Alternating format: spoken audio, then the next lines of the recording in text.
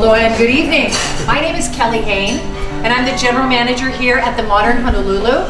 Tonight, we have truly the best surf photographer in the world, Zak Noyle. My kids surf. My daughter right now is in Costa Rica, making her way to Nicaragua. She wants to start a surf school in Nicaragua eventually. And she's just like one of your biggest fans. Zak, thank you for being here. Thank you very much. I am so excited. Now, I'm also going to call up some of our other surfers, and then you take it over from there. Wonderful. Okay, we have Nathan Lawrence, who from the North Shore. He's from You're a skater, also. I mean, you love all sorts of sports. Yep. Grew up surfing, skating on the North Shore. So, amazing. Yeah, awesome. So great to have you here. Yeah, thank you so much. Mark Healy, professional longboard skateboarder, spear fisherman, free diver, and can't wait to hear some of the stories tonight. Okay, we also have Jamie O'Brien.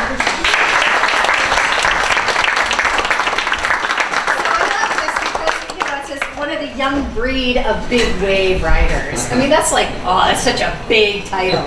That's awesome. So thank you so much for being here tonight. Thank you. We really appreciate it. Cool. And then Eli, come on up. Eli Olsen. It says you've been surfing for 20 years, which means right out of the mother's womb. Because I gotta tell you, you look like you're 20. Thank you. Yeah, my dad had me surfing before I could swim. That's so awesome. So tonight, I turn it over to Zak to lead us through an extraordinary evening. Thank you so much for being here. Thank you very much, first off, to the Modern, Kelly, Crystal, for having us and being able to host this amazing night, to bring us all together to share some of these stories that we have of, you know, our past trips, the winter season on the North Shore. We're going to take questions at the end, and you'll all get a chance to ask them or make fun of them or us or whoever. So it's going to be a very fun evening. I put together a little slideshow with some new images not before seen, as well as some of the videos of the guys, and we're going to go into each of the surfers, highlighting some of the photos I've taken of them that are my favorites, and we're going to tell some backstories to them, as well as some videos. So I hope you guys enjoy this evening, and thanks again to the Modern. Appreciate it. This is some of the new imagery. This was actually shot with a helicopter. This is on the North Shore, clear water, believe it or not. And this is outside of Laniakea. And from a very high helicopter. It was a very strange winter season, I think, as all the guys can agree. The previous year was insane for El Nino, of the swells that we came through. The eddy ran.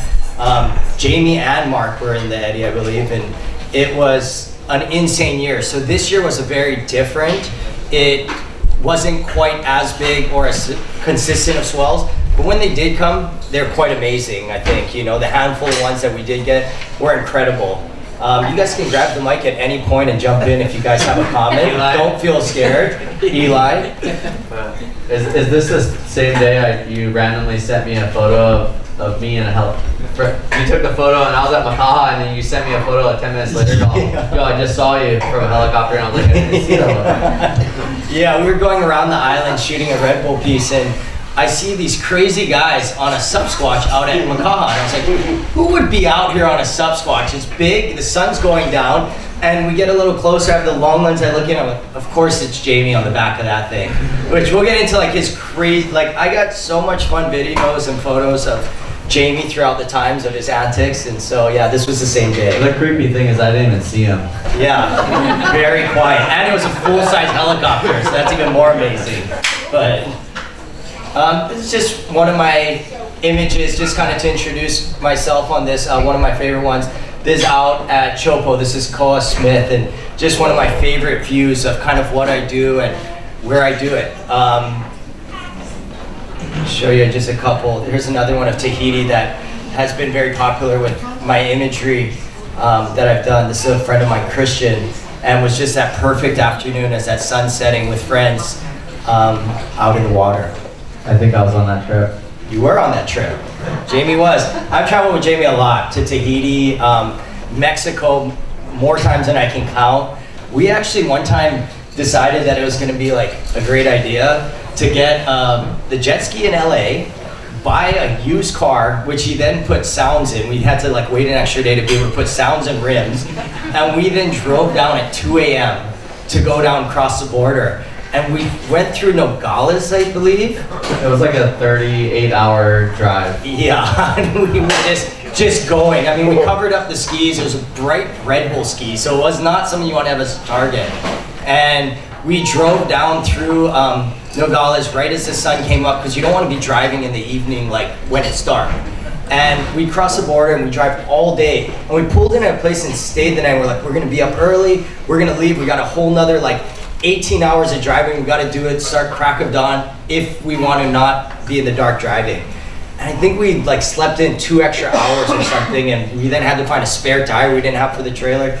And we ended up going and driving, and we come up upon all these guys in like black ski masks with machine guns, a lot of them. And we were just like bullets all in the cars on the side there, and these guys all, they were the like federales, like Don't drive to Mexico. yeah. We drive and there's like bodies, like everything.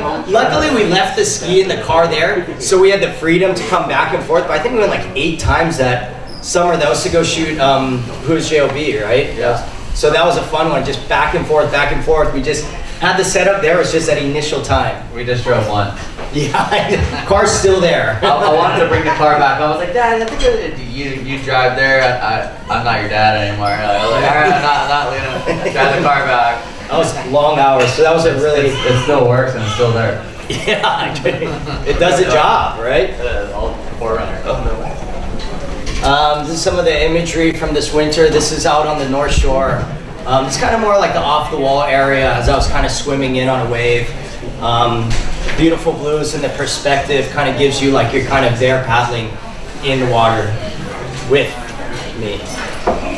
This is a newer shot. This is Mikala Jones out at Off the Wall and shooting with like a different type of lens. This is like a medium focal lens, 16 to 35 millimeter. It's not quite a fisheye, but it's something that gives it the perspective of being a wide barrel on the wave and getting it. So this is actually going to be used in a new reef campaign of Mikala, and this is how it was lit. It was just that perfect morning light, beautiful and clean.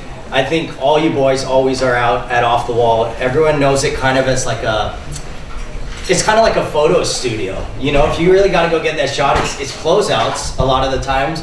But every once in a while you'll make it, but it's that beautiful barrel there, you know? I'm too old for that shit. Not Mark. Mark has a goofy foot, but he'll still go. I've seen Mark. I don't think Mark owns a board under the size of 9'2". That's a big board. I'm done with closeout.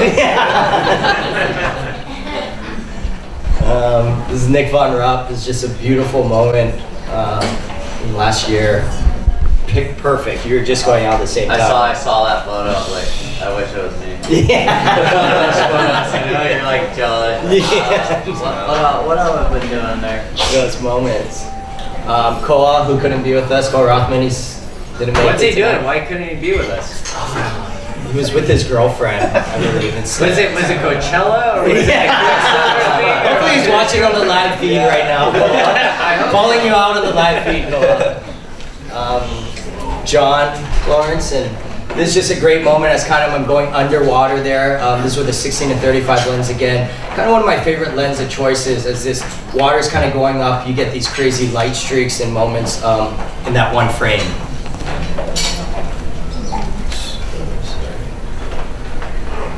Ulu boy, another great one. Beautiful blue waters, and you know that's why everyone comes here to the North Shore. The North Shore is still the mecca of surf where everyone comes to, and luckily we all reside, you know, and we're very lucky to have that as a backyard. And all you boys grew up straight there on the beach on the North Shore, right? I mean, it's an amazing place. I think the coolest thing is like I paddle out there and I see all my friends, and like it's like whether, you know, like every time I paddle out I see Eli or I see Nathan or I see Mark or I see John or I see Zach or I see Brent. Like we're just like, it's just like a big family, and like to me that's the coolest thing, because like my dad said like when he came here, when he moved to Hawaii in the 70s, he's like, man, like I would have never dreamed of getting the waves you guys catch these days. Like that was out of the question. Like, you know, like to see some Holly kids like you guys get these waves you guys get, you know, like that was, remember that the first time we ever surfed pipe, it was like you, Fuller, Federico, and me that morning that we camped, or the night that we camped on the beach to go out and be the first people out. You're still scared. We were like a bunch of little cockroaches that was scattered. We're like, if we could get out before anybody else, and even could try a wave, might have a chance. Yeah. But it's really cool, like out there, like Pipeline's like a community. You think like, oh yeah, they're out there so serious, they're doing their thing, but like I'm having a full-blown conversation with this guy and that guy, and then I'll talk to Zach for a little bit. But you're always keeping an eye on the horizon, right? Jamie will do that. I'm talking, throw guys off. One arm right around them. Yeah. I mean, Eli, you and Nate haven't been like, I mean, we're like been out at pipe that long. I mean, you grew up around it, but really like come into it in the past 5-6 years or less, right? We're part of a newer generation. Grew up watching these two at pipe and kind of like learning from them. Yeah, we're definitely lucky to be like the not that big of a generation difference, but like just the next generation underneath, and these guys help pave the way. And it's kind of cool, like Jamie was saying, we're all friends and I feel like a family, and like we all look out for each other too. It's not just like battling for waves. Like if Jamie goes on a gnarly wave and he falls, we're gonna be watching the entire time. We'll turn our back on the ocean until his head pops up, and then we're like, okay, is that for everyone? And you're one of the best photographers in the world, and I feel good for 2 reasons, because if I get a good one, Zach's gonna nail the shot.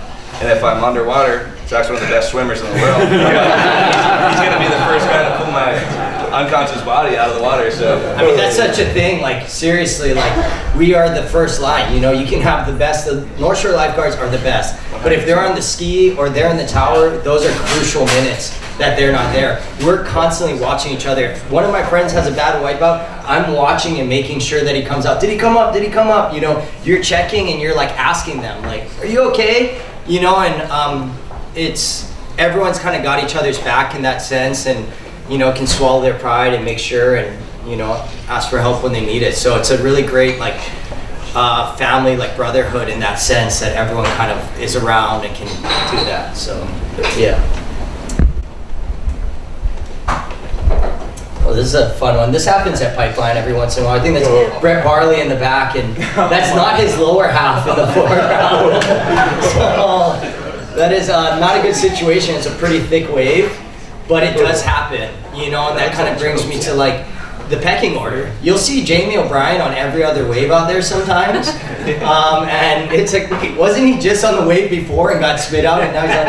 And so, how does that happen, Jamie? What is your positioning secret? The biggest snake in the lineup. Yeah. That's what happens when you start calling your uncle, so you're like, I'm gonna straight out. You're trained well by Davey Miller. No, I think when you pile out the pipe, sometimes Eli's not there, Mark's not there, Nate's not there, and then, you know, then we start doing. We're there. It's a matter of perception. I mean, where do you guys feel like with your like, because it is a pecking order? You couldn't couldn't just paddle out there, and you know what I mean, like if they're in the right spot or the right thing. But how do you feel like you position yourself in that lineup? Like anyone can. That's a tough one.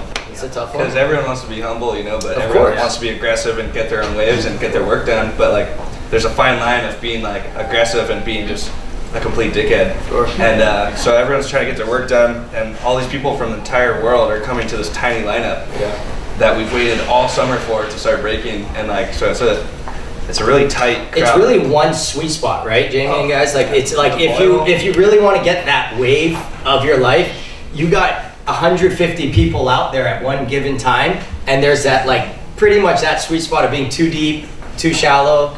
It's really funny because like I'll be sitting here, and then Nate will be sitting right there, and then Mark will be sitting right over there, and I'm like, bro, I already know these guys are up to. You know, like, wow, this wave's gonna come. They're gonna think they already got it, and you're like you go out there and you play all these mind tricks on each other, and like whatever, you know, like you know.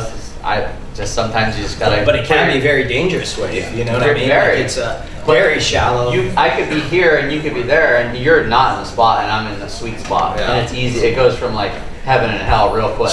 I think that because it's way friendlier than it used to be, like for most of my life surfing there, like at the beginning you're like, you feel like that bait ball footage of like Blue Planet, the sardines just getting destroyed. You feel like the last sardine, like, oh god, it's coming soon. Like that when I was a kid and we were kids, that's how I felt being out there. And then it progressed on, you earn your stripes, and it was a lot more rough around the edges for a long time. But I feel like the place that it's at right now, it's in a really great place. Yeah. A lot of people have each other's backs as far as safety. There's a lot more of a family environment, I would say, out there, and I don't think that should change. But it's kind of like weird. It's like there's no, when somebody hasn't caught a wave in 2 fucking hours, and then your buddy puts his head down, like, all right, he needs it more than me. Thank you. I think there's like I just think like oh sorry, I want to know like, so like you think there's like a thing going on in the lineup between us, like I hear like Brent grumbling about like, Zak, like photographers are the biggest feedback ever. That's an even smaller because the photographers, the photographers are artists. They have emotions and shit, and it's like fucking cheerleader squad. Like, Zak Noyle was in front of me with his white helmet again. I would tell him something if I had the balls, but I wouldn't talk shit about it. So fucking funny. Very true. There's a pecking order for photographers. Oh, there's a pecking order for photographers as well when you go out there, and that goes back to like being in position, and you really can't sit even right next to each other. You have to like line up down the way, and that little sweet spot is so small, especially if you're shooting with different lenses. And it took me a very long time of going out there to kind of move my way up, just as probably surfing wise too. You can't just jump out there. Did Scott Eichner give you a hard time when you first came out? I remember when Noyle showed up on the scene. He started nailing covers like within like a year or something of Water magazine, and we're like, oh, who is this guy? Some Asian kid from town. Thank you. Yes. So wait, one more question, Zak. Yes. Who's the top dog? You four or just in general? Oh, photographers. We're here for you. We want to know. Oh, I think it. Have you guys just pulled it down and measured, or what? How's that work? How's it go? I think we all kind of have a good rotation if you're out there first. Kilke, Brent, myself, like it really kind of rotates in there, I feel, because if we are very respectful, or if like Brent's like, I need the shot of Jamie, you coming down the line, we're kind of swapping out and doing that. So it's those are a lot of my really good friends, and if they needed something, or if I can't do something or a job or anything like that, we're helping each other. You know what I mean? Like the community and world is too small to like have it as enemies, and we kind of help each other grow in that sense. They're my good friends that I'm always looking out for. Yes, it's competition in the water, but it's best shot wins. So hopefully. Hopefully you won. Yeah. Friendly competition. This is Evan Villier here, and this is a shout out down at Pike. He's kind of going straight here, but you got all these guys in the lip kind of going up. That can sometimes even ruin your pathway of going. There are so many people out there. Like they said, they're sitting close. That's where the peak is. There's other guys sitting all the way inside along the way, and a lot of guys get in your way. Like when they go, you got bodyboards, you got surfers, you got body surfers, photographers kind of in the way. So it's kind of an obstacle course sometimes when you're out there. Mikey, one is at Pipeline, but it looks like it's Chopo, just such a thick. Is that Mikey Bruno? Yeah. He's a lifeguard at Pipeline, and he'll pal out to the lineup and be like, dude, I've been working all day watching you guys. That motherfucker will pal around you like 4 times. And he'll be like, he'll tell you the whole guilt trip, and then you'll like come home, and you're like flipping through Instagram, like 9 o'clock, you're like, oh, Mikey's 5 waves, and you're like, what? I'm never gonna give him another wave ever again. he's that good looking lifeguard. Yeah, he's a great guy. There's a lot of professional surfers that are lifeguards as well, and go out there on their breaks or after work and get amazing waves like this. So Sell you the dream that they've been working all day.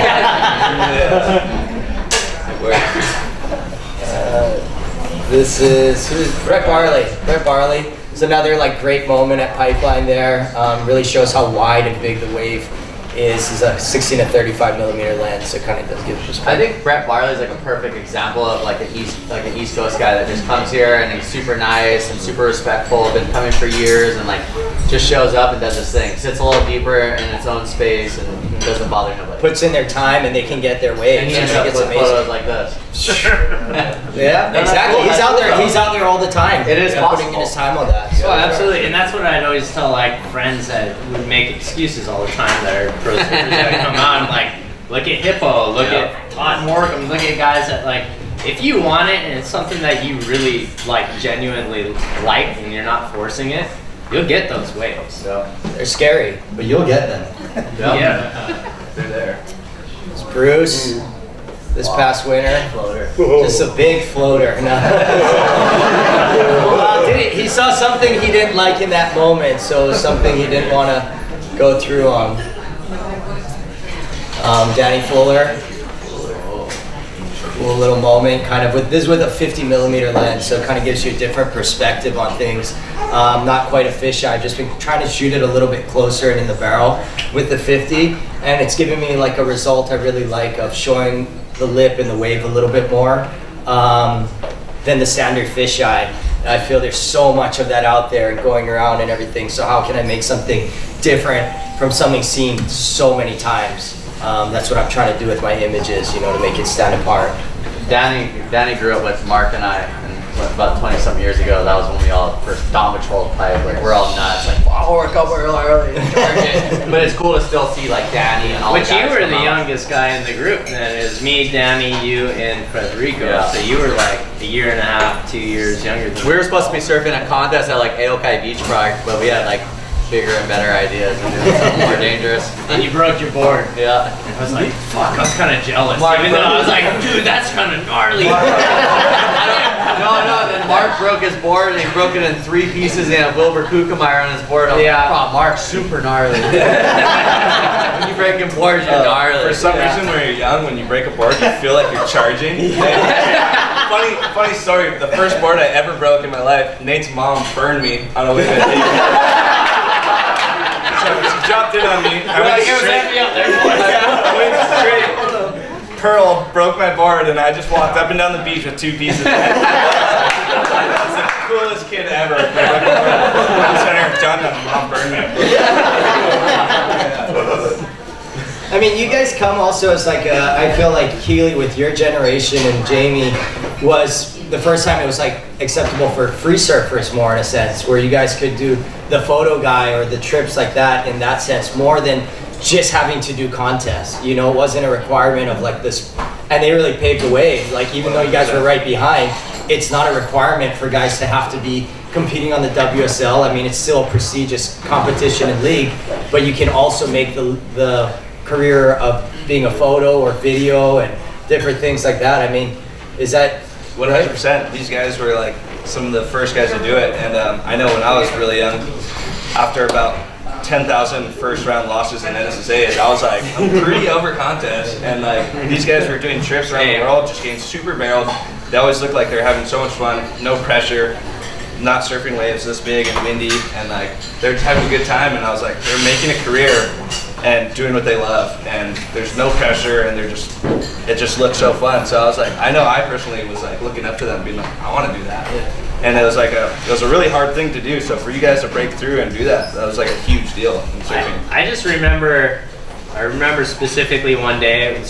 So I was the last person to ever get a sponsor. I remember, I was like, you get free wax from Sunset Beach Surf Shop. Karen's giving you free Florida sex wax. God damn it!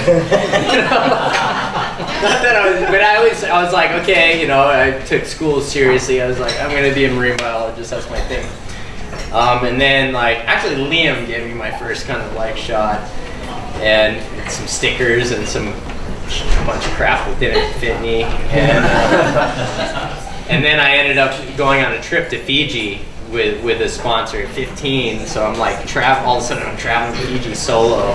Like actually, they wouldn't let me in the country at customs, and there was some guy behind me who's a surfer, and apparently not a pedophile. He was just cool. He was just like, they were giving me a hard time. He's like, I'm his uncle. And like, he signed the papers, and I got in. And then I was supposed to leave when everyone else did, and I begged to stay, and told my parents I was staying another 2 weeks, and worked, and ended up with Mohawk. But anyways, college was pretty much out after that. So yeah, just to see a career path or a lifestyle path out of the whole thing was kind of a shock to me as well.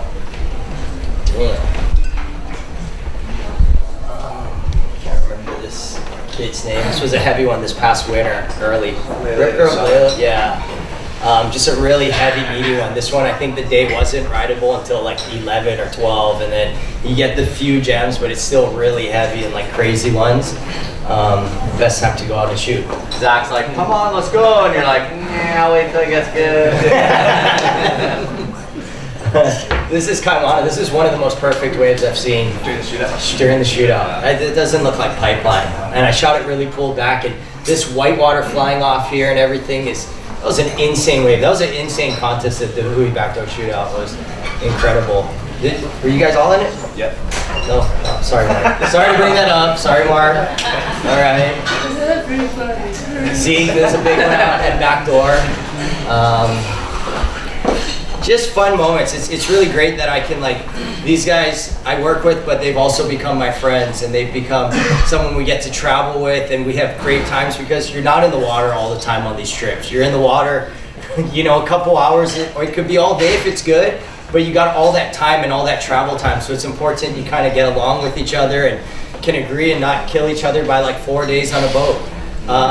But it's something that, like, the relationship between surfer and photographer is a very important one because we both work with each other, in a sense, using each other in that, because they need the exposure and the photos, we need the content to provide to the sponsors and the magazines. So it's a relationship that we've both been able to build with each other, and it's great that it's friends to be able to do that with.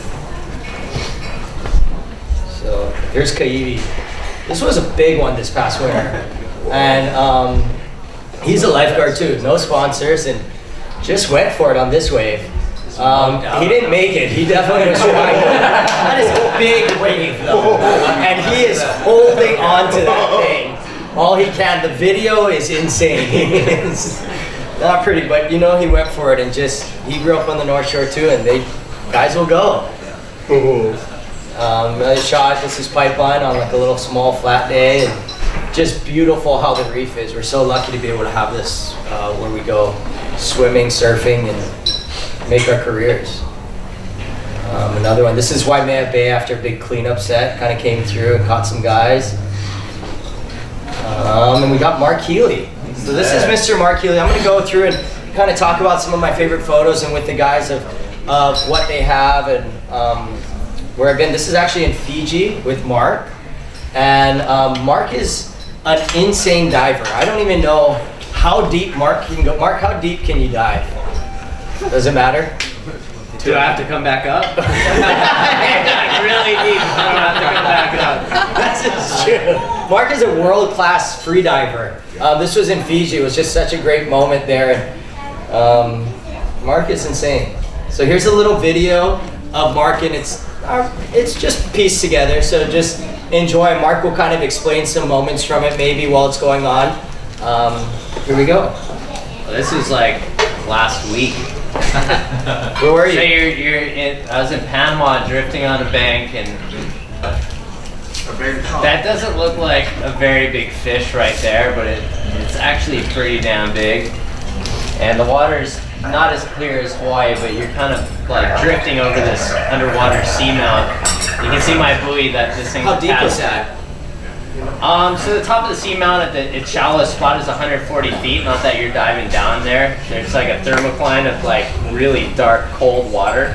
So on the surface, like I actually got like borderline heat stroke fighting this fish over an hour and a half in the water because it's so hot.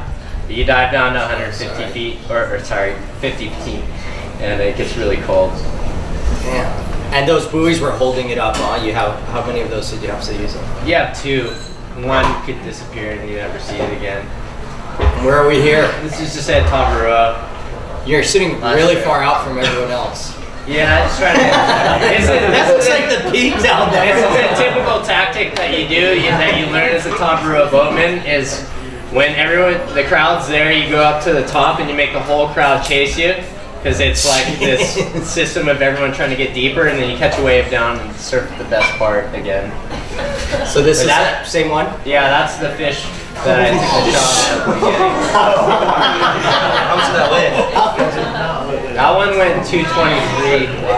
Double. Is that one of your biggest ones, Mark? Yeah, that's my biggest tuna. So we ate it and had a great time on the island. But I took the tail and I put it in the freezer, and the tail doesn't have that much meat, so it's gonna thaw quick. And I had 4 flights to get home. And I just got signed on with Lululemon. I went straight from Canada and meeting all of them, and they gave me all this nice Lululemon clothes, right? So I packed this ahi tail in my bag. As if it was a cooler. It was just like if my bag would have got lost, it would have exploded from the expanding rock like a dog on the side of the road that got hit. That was the west side. That was a 2-hour flight, you said, or hour? Yeah, it dragged me 2 miles. Jeez. So just holding onto that buoy that you saw for 2 miles, and then just trying to get it up and get it into the boat. And yeah, it's a great time. That's intense, Mark. Some images of Mark. Deep. I'd want to say from this past winter, but Eating good forward. Mark will go. Another one of my favorite ones of Mark. This is again with that 50 mil or 1635. Last year, maybe. Possibly. Lost in the major. Tavarua, just a clean one. That is a small board to just prove that he does have small boards. Now, Mark, what is going through your mind? Mark here is right here with the yellow board. This was at the Eddy. And what are you thinking at this moment, Mark? I made the mistake of having a dinner party and having our friends over, and they brought this from the set of Hawaii 5-0, my friend who shall remain nameless brought this crazy bird flu and got us so damn sick. So I was dropped on a couch half dead. Didn't move for 2 weeks, and then the Eddy was called on. And I was just so bummed that I felt like such a pile. And I was kind of upset. This is the second heat in the afternoon, and I wasn't really happy with the way I was surfing, so I figured I had to take a little more chances.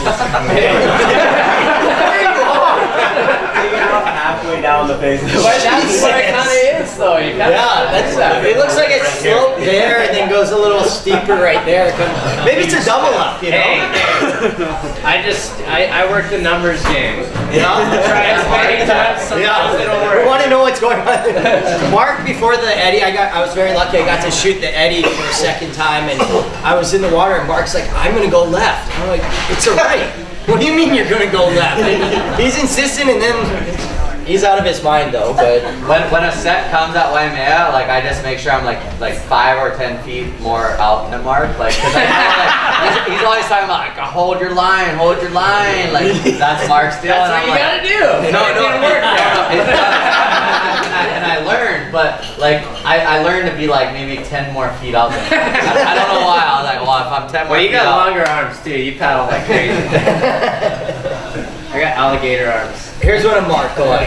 Got his feet under him, and that's a big one. I want to give the perspective of the other surfers kind of going back out, and makes you feel like you're right there in the water with him in this moment. I mean, that was an insane day of waves. I don't think they have ever seen such flawless in that. And you guys came outside, right? Nate and Eli? Yeah, I can't wait to see these guys on a day like that. Right, I mean, they're the next gen on that of coming in for the Eddy, and it's just insane. It's not that they won't be going on those waves. It's just, as everything kind of turns over and moves, they'll get that invitation into the Eddy to be a part of it. It's just really putting in their time on the other waves and the outer reefs and the different things. I mean, Jamie and Mark are both invitees to the Eddy and didn't come easy, didn't just be handed to you. It's something earned, and it's very prestigious. It's you drop everything for the Eddie, right? I mean, that's yeah. No, I think the craziest part for me is like living by the beach, man. Like when the waves come up, dude. I don't know. Maybe even Pubuke, you can hear the waves just rumbling, and you can't sleep all night. You like wake up, and you're kind of like looking at the waves, and you're like, oh, the bushes are gone in front of the house. Oh, you know, like you're like, oh, I gotta go back to bed. Gotta go back to bed and wake up an hour later, like you're like, oh my god, a wave just washed under the house. You know, and you're like, how wave hasn't washed under our house for 10 years? Like, you know, they're like, the Eddie's on tomorrow, like, and you're just like. Plus all the hype from everyone talking about this swell. Everyone's got their theories, and there's just thousands of theories, and that's when anxiety kicks in. You're just like trying to sleep, and you can hear the waves, and it's like it's tough. Last year I woke up and I was like, they're like, oh look, if we wake up tomorrow and the eddy's too big, then like, you know, we might do like watercraft assistance or something. And I'm like thinking like, fuck, I thought if it was too big, it was too big. Now there's a way, like, you know, like, oh great, like, you know, show up and people are like, yeah, Jamie, charge. You're like, oh, I hope I don't die today. It's scary, like, and don't get me wrong. Yeah. But when you like at the end of the day, you're like having a beer and you're sitting there with your friends, you really appreciate life. You're on the top of the world. You're just like, holy shit, I just survived that shit. And then two days later, you're like, fuck, I should have done better. Yeah. It's all good today, and then you're like, gosh. But yeah, that's a moment right there. What's this maneuver, Mark? I'm good at that one too. That's when Mark sits 10 feet deeper than It's like it's breathing right there onto you. I'm ghosting right there. I bring art to surf. You do. It's a silent protest. Yeah. Mark probably has one of the craziest GoPro clips ever. Getting inhaled just like that. Wave opens up and he falls directly on a dry reef. See, nobody likes that one. I want to see that. I was like, oh my god. I know that. Every surfer. I want to see that. That sounds insane. Yeah, when the lip lands at pipe, sometimes it it'll say it's 8 feet of water. It pierces the water so bad it splits, and when you jump, it just, sometimes like 1 out of 20, it's dry reef. It's like full Moses and the Israelites. And I swear to God, it is dry reef. Yeah. I broke my sticks. Yeah, last year I had a wave that wasn't even that big, did exactly what they said, but straight Moses parted the seas. And I just face planted and knocked unconscious, got Was that when you surgery. busted? Yeah, I got plastic surgery and then no surgery after that. And I was wondering why you look good. they fixed me up good. But, I need to hit the reset button on this drill too. That was like, it was the craziest thing because the wave didn't look that big coming in, and I was in a bad spot, and some of those waves you never know. Shit, that's scary. Brings us to my next friend, Mr. Jamie O'Brien. Like we said, we've done a lot of trips together, Mexico, Tahiti, all across the board. Jamie, awesome photo. Yeah. He's got his little Hey Zach, how did you get that? Tell us. Yeah, so this lens was actually the, so it's a lot of fun. We've had some great trips all over the world, laughs and amazing waves. So Jamie does a series, Who is J.O.B., which is the #1 Red Bull series like in the world. If you haven't checked it out, check it out. You're gonna laugh. It is insane. Some of these pictures here we're gonna see. And we'll get him to, oh, we got his little quick video here that Damien put together. It's a surprise. It's fresh. 45 minutes long by Dave. Nah.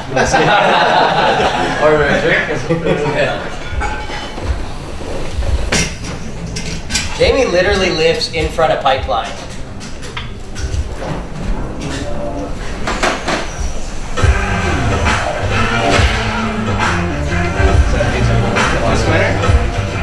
That's a compliment.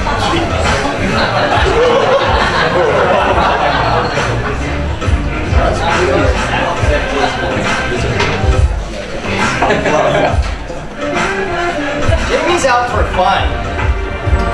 Maybe in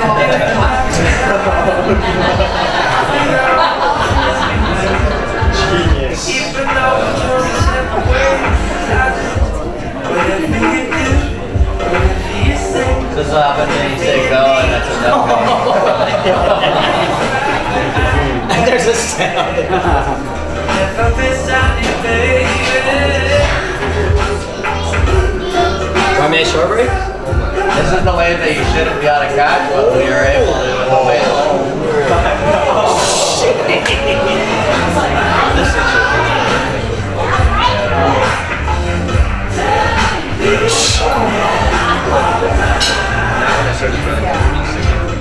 I thought you died. I thought Luke died on that wave. I started running down the beach.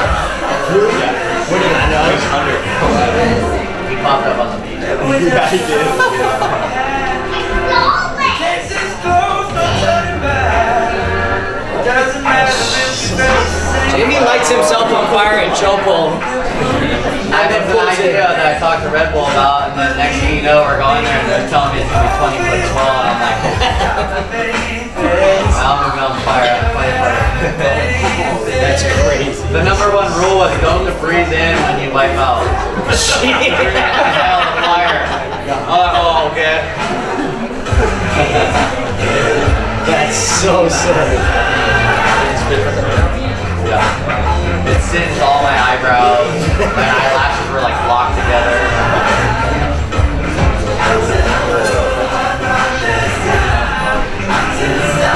So you built these into your board, right? The loom cubes? I just cut squares in my water.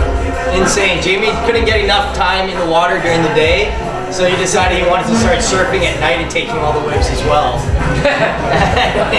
So it's fun because everybody thinks that the sun's going out and that they're all going in. So like you're getting too many waves. You get another hour, right? At least. Look, everyone's going the wrong way. Wild. Those are the loom cubes, right? Yeah, loom cubes. Just small, they're real tiny.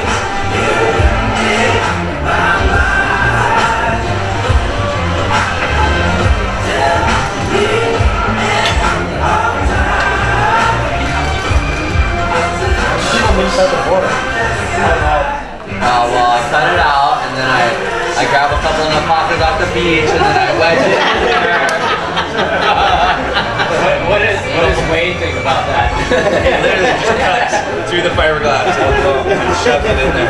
I only dedicated like 2 boards to it. It's still working. Somehow they're not that heavy. That's insane. It's weird, it like illuminates in the barrel and then you can see it goes from dark to like, oh, I can see, and then it goes back to dark. That was made by Damien, who's here as well. Yeah, Damien. That was his game.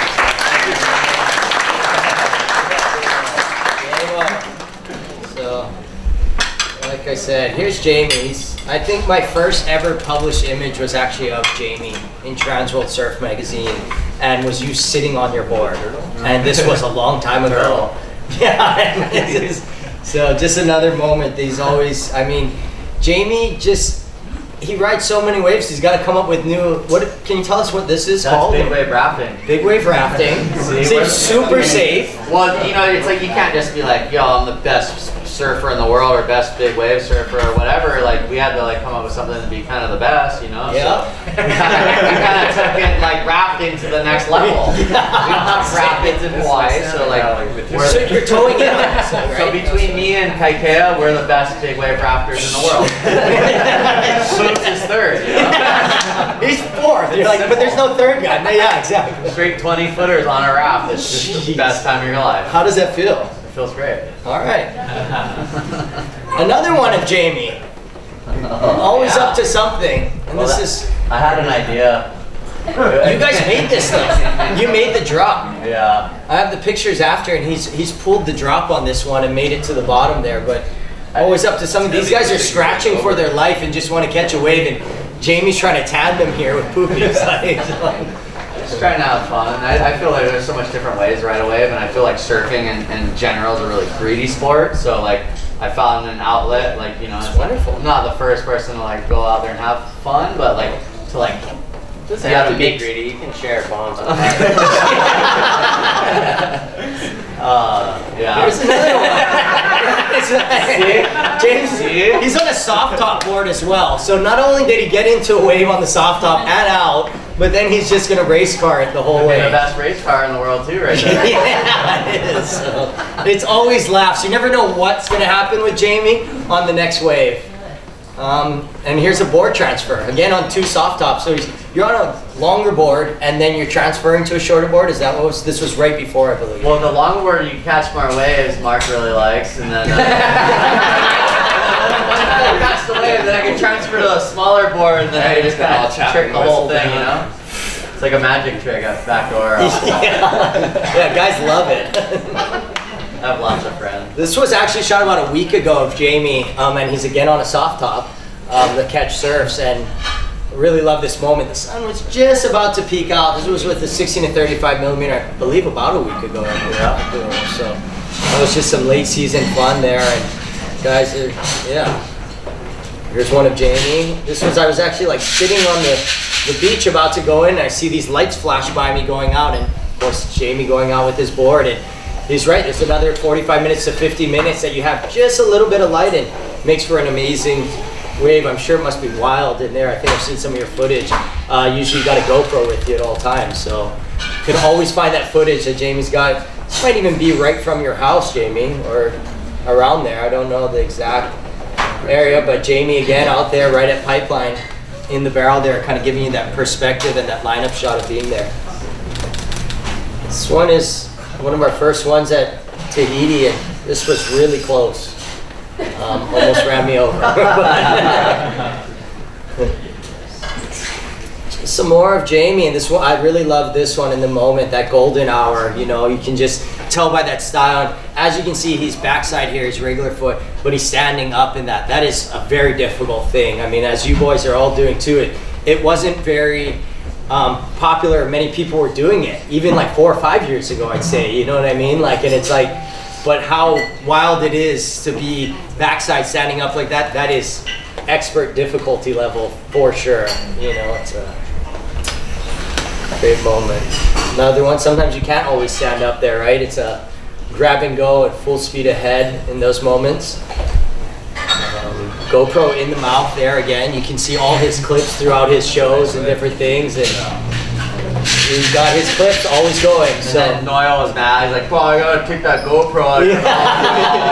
Do the GoPro. He's like, "They're not gonna run in the magazine anyway." Yeah, take care of it. What magazine? There he is sitting. Parallel. Ready to go. Always something different with Jamie. So next we got Mr. Nathan Forrest. Yeah, Nate. So all smiles and all Nate. So you grew up, I mean, how old are you, Nate? 22 now. 22 now. Okay, so you grew up on the North Shore, and anything you want to tell the fine folks about yourself? Just, I grew up North Shore, Hawaii, with Eli.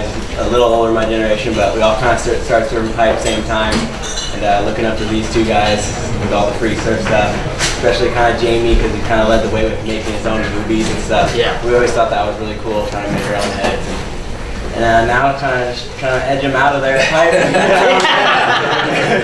That's all. I wish we put that Tahiti wave that you had in here. That thing was insane. I don't know if you guys have seen that one of Nate dropping in at Chopo. It's just one of the most insane big waves, paddled in, and he makes the drop. I mean, what that was that's a wave of a lifetime. A lot of luck involved with that. Just kind of something where everything came together and turned out to be one of the best waves I've ever Yeah, like, yeah, I called Nate into that, and then he did a big interview and just completely left me out. Wow.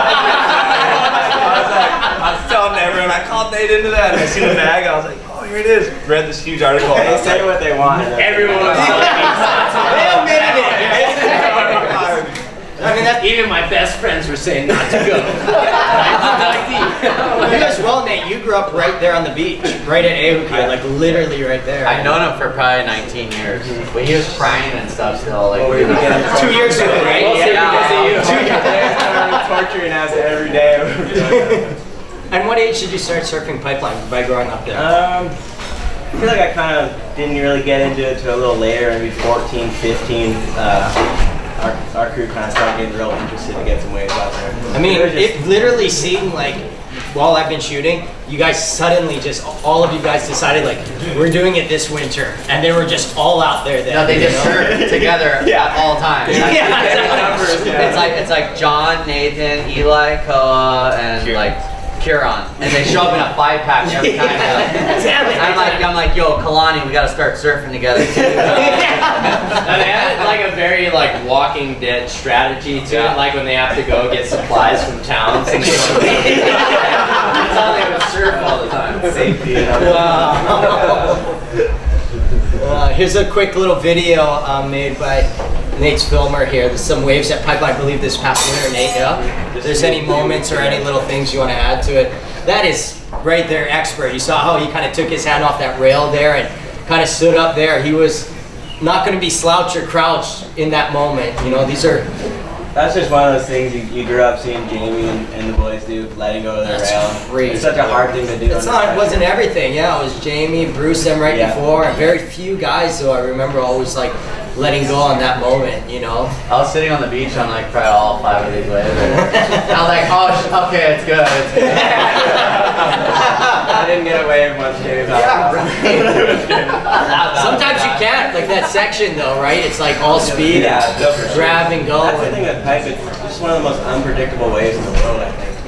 That was just That was last week? So that was last week out at Pipeline by Nate. And can you imagine his collection of waves from this past winter or even longer? That was just a little taste of that.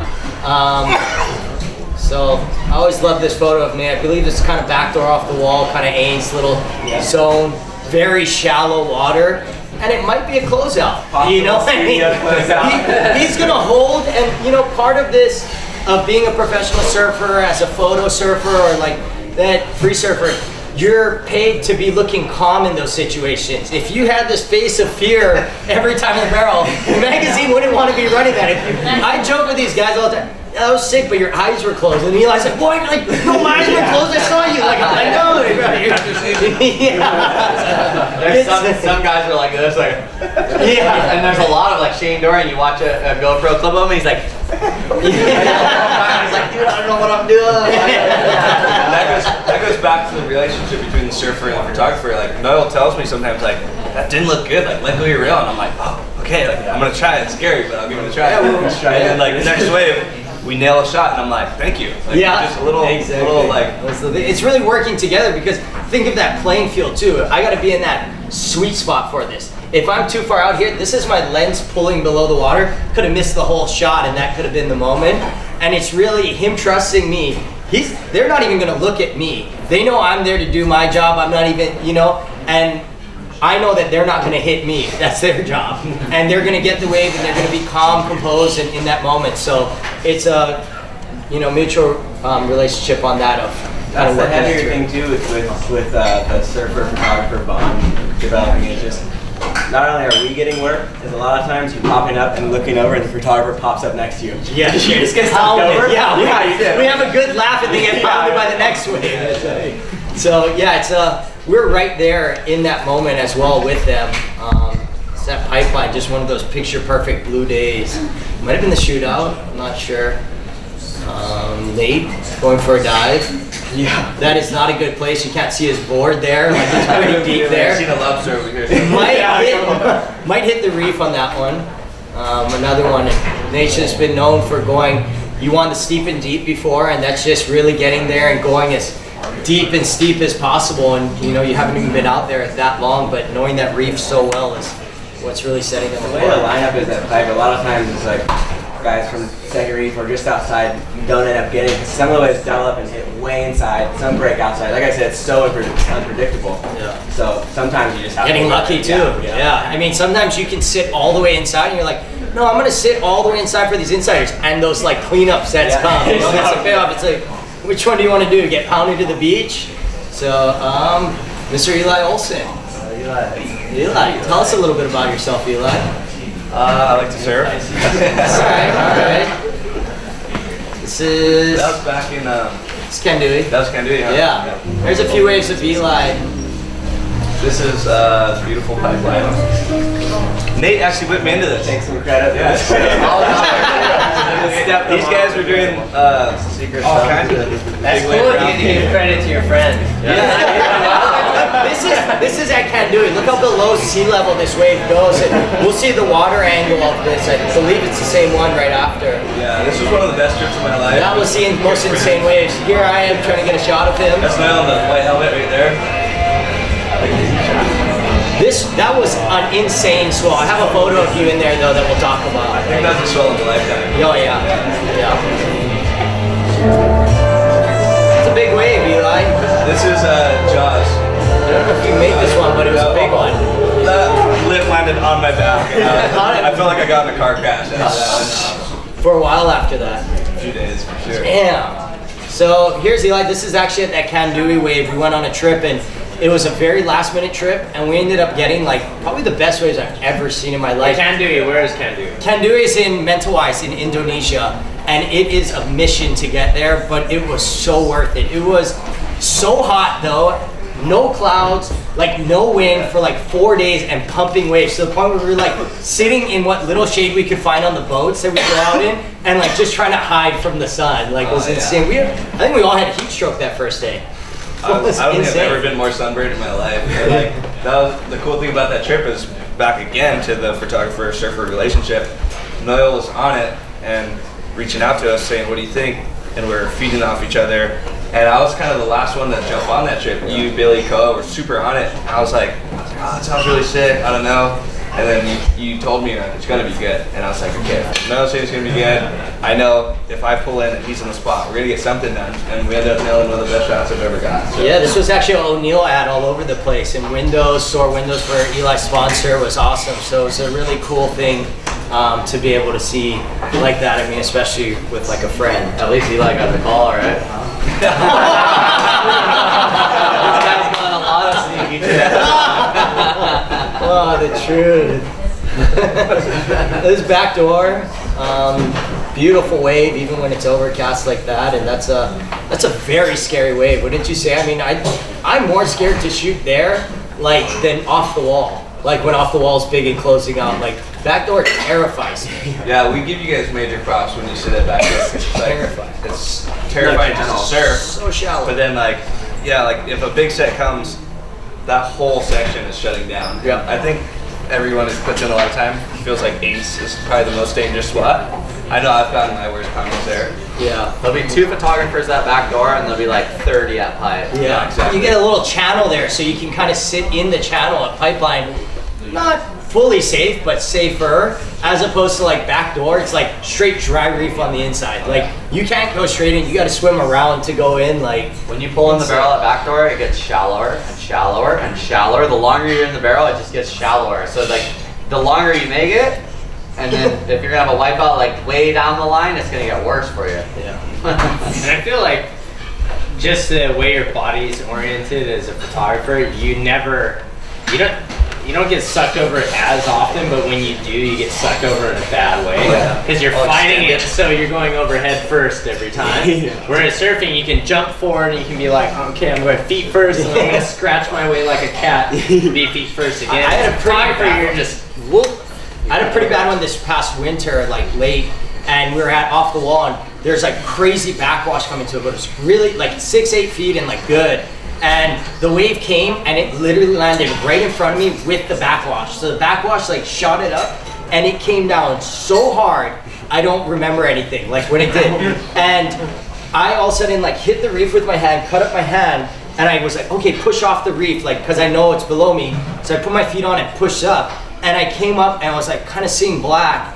And the jet ski lifeguard was kind of coming over as water patrol. I think it was during like backdoor shootout maybe or something. And the guys are like, you were under for 2 waves. And I don't remember. I think when I like kind of hit that, but that wave that popped up and landed on me was like a wall hit me. It was like insane.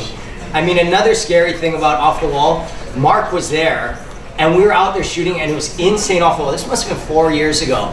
And we got great photos and all of a sudden one landed on me, ripped my camera out of my hand and broke my leash on my camera. Do you remember that? I'm like, yeah, find it. And it wasn't to find the camera. No, it was like more like, find it. We want. But yeah, it was pretty much sorry. Go ahead. It was to find find the photos that we got. We got such great moments in the photos. We were like freaked out like to find the photos.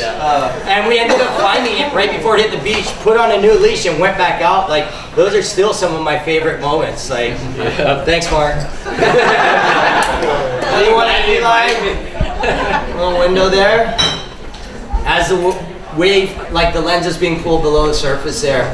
Another big one of Eli, you see the jet ski in the back, kind of a guy filming on the back there.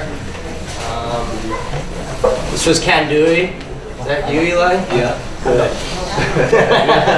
You see how beautiful and blue those waves were, it's just insane. Pipeline there. Blowing up. So I believe that was the last of those ones. I don't know if the boys have any other remarks or we could take some questions or moments. Yeah, does anyone have any questions? Jamie. Jamie. How do you deal with the fear factor? Do you have a no limit or? No limit. No. Well, it all depends like where you are, you know. It's like I think the hardest thing is every summer you sit there and you're like, whoa, that was a pretty heavy winter, you know. You kind of like reminisce on that winter, you know, and then you look forward on another winter. So I think things, I don't know, like you just gotta deal with it, man. Like it's like I think for the worst for me it was like big pipe swells. Like I'm kind of nervous, but I know I got the skill and I got what it takes to do what I need to do. But like, you know, at the end of the day, I don't know, just like you just kind of black out. Right? Once you get out there, it's on. Like there's no, like, I mean, I've never worked a day in my life, but when I call out the pipeline, it is on, dude. Like you just start going and you make your luck, you know. And sometimes, like Mark says, you wipe out, but you're trying to learn how to control your fall and understand what's going on underwater, whether you're getting rolled around the reef and whether you know when it's a moment you can't control. I think those are the scariest moments, when you take a wipeout and you don't expect it and it just spins you. And sometimes we're underwater like this, like you know, we're like fighting for our life, you know, like we know shit's about to hit the fan, and you're getting tossed and tumbled, and you know, like you don't know which way is up and down. You gotta wait everything like settle down. And, like, I think moments like that like pretty crucial. Like some winners will be a pipe winner, some winners will be a Waimea and Jaws winner, like some winners will be like a perfect close-up KEQ winner. Like I don't know, like we're like, it's just. But then you get this like drive and this adrenaline, and that's what keeps you going and keeps you wanting more, I guess, really. Thank you. That's great. Yes, Sean. How often are you guys like paddling for a wave and think like, nah, it's not makeable or whatever, but then you see Zach in the zone, so you convince yourself to go? Almost every time. Yeah. Go! It happens. I quit that shit a few years ago. Mark looks at me, glares, and like turns back around. Mark's a bitch. I used to do that forever without health insurance, and now all those things are like, God, oh yeah, the hip's been like that for about 15 years now. Maybe I shouldn't have done that. I think one of the cooler things about surfing pipe for as long as we've been surfing at Mark and I is like, I feel that like I'm grateful to made that many years at pipe and, you know, and successfully done it every year, you know. It's like, I get it why Jerry Lopez moved to Oregon and started snowboarding, because like it is freaking gnarly surfing pipe. You remember when you broke your leg, how long it took you to get back in the headspace for it?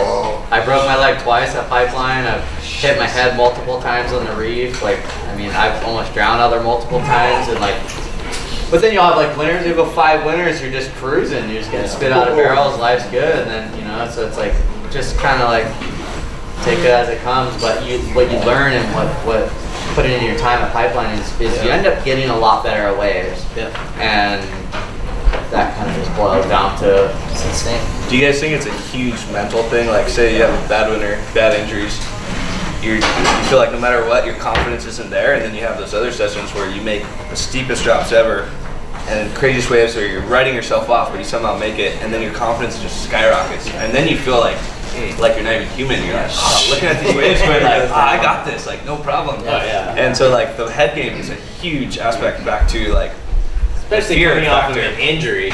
Oh yeah, you balance, get that rhythm going. That was one thing when I got plastic surgery and got knocked unconscious. I was telling myself, I was terrified, but I was like, I'm getting back in there and pushing it really hard as soon as I could. So 16 days after surgery, there's a 6 to 8 foot slope at pipe, and I was like, I gotta go or I'm gonna be really scared. So like, I personally try and push myself as quick as I can. Because if you let it fester, it exactly gets it'll so just grow and it'll grow on you and just get worse.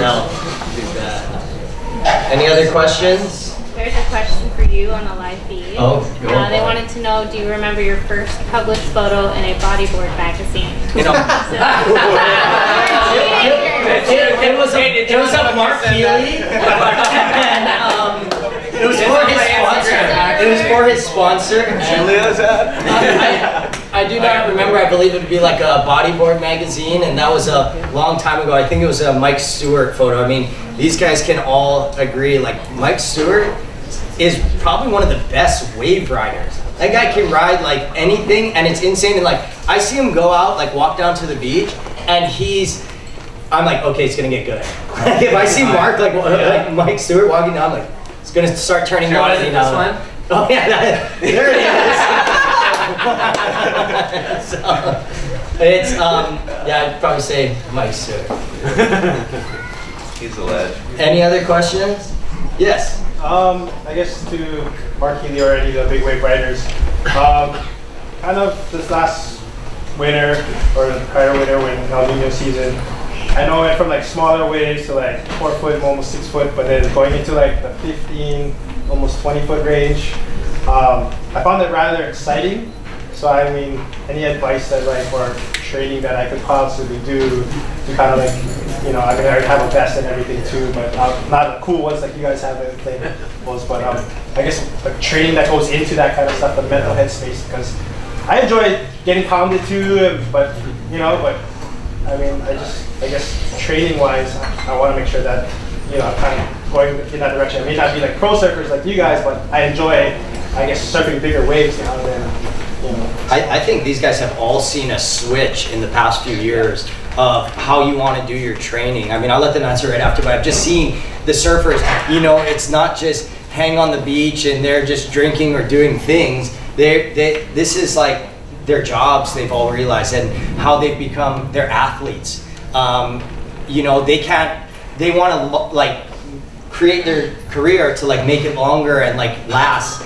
I know Nate is the strongest guy on the North Shore and works out 3 times a day. So we'll let Nate start and see kind of like how his training.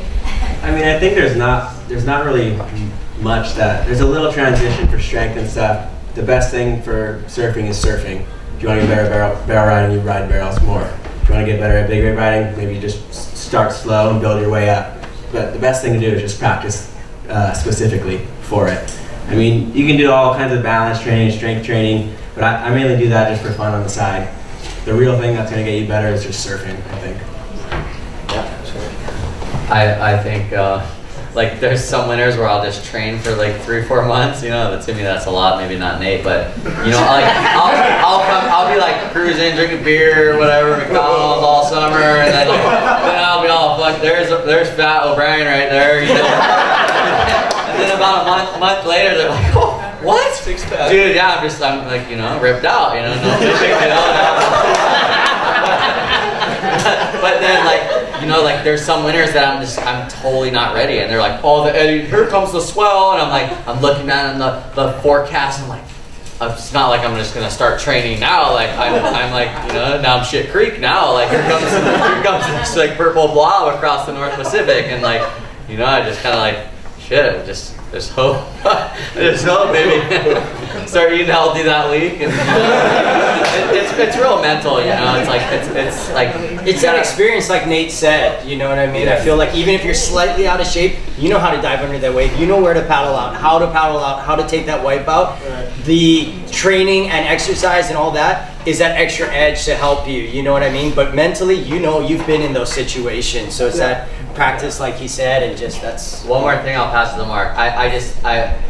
time and time again, I'm like, oh my God, this wave's gonna land on my head right now. And I literally, like, here's the surface of the water, and I just go, relax, relax, relax. Wow! Like, it just, you know, it just goes, you know, and then you just waiting for it. You know he's diving deeper. It's gonna take you there anyway. Yeah, you're hopefully you get like a bounce up, you know, and you're like just the best. Relax, relax, and you're like in the worst position, like just relax. You know? Mark knows more. He's half fish. I'll do honesty hour with you here. So I think a lot of it. So it's the same thing with this like big wave survival or free diving. The bulk of the fast work you can do is psychological, because you know people don't talk about it, but I think we all know some people who have been pretty much smoking crack before surfing big waves for a long time, like literally. So they still are able to like pull their act together and get, because they have this like crazy false sense of confidence. Like confidence will get you really far, but once you start butting up against a wall of like being tested, especially the way big wave surfing is going now. So like at first, and I run people through exercises with breath holding. So I guarantee you, we can go through just a little exercise. You're gonna feel it. You're gonna wait till you feel really uncomfortable. And you're like, shit, that's my threshold. That's your psychological threshold. Those are false alarms telling your brain that you need to breathe. And it's actually pressure alarms, not low oxygen. So, you know, I'll run you through some breathing exercises, do it again, do the breathing, do it again, and you'll see that you can reset those impulses, those nerve impulses going to your brain. The main thing is you want your brain telling your body what to do, not your body telling your brain what to do. You don't want some muscle this big that's in your chest telling your brain like, we're gonna die. Like you need to keep I always say you need to keep the control in the wheelhouse. If you're in a giant storm in a big ship, do you want the guy that's down wrenching on the engine calling the shots of how to steer it? No, he doesn't see what's going on. So it's mental stuff, and then once you hit that mental wall, that's when you start chipping away at the physical stuff, I feel like.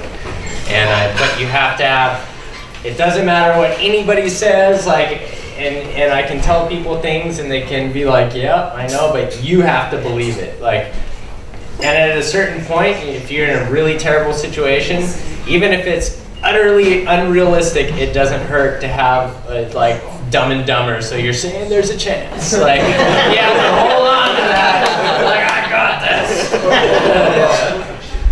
Thank you for your time. Yeah. So along those lines, like, I want to know if you guys have any tips for surfers who are trying to push their level, and you're trying to get to bigger and bigger waves, and then that closeout set's gonna come and explode right in front of you. Like, what is your mindset? Are you just like trying to throw your board away and get down as deep as you can, or relax, or like, do you have any tips on that kind of stuff?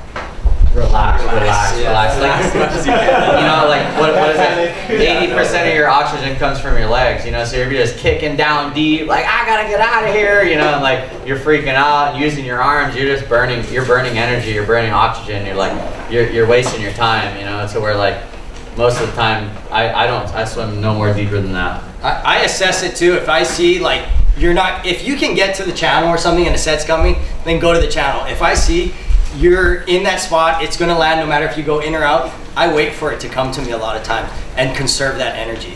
Because you're only gonna use energy trying to go in or out, and you're still gonna get just as pounded, or if not more, and be using that energy. So it's really like assessing that situation.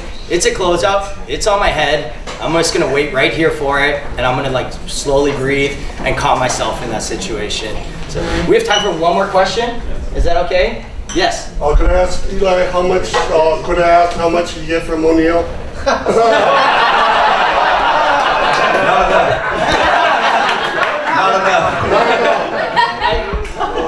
Thank you very much again to the water, Crystal.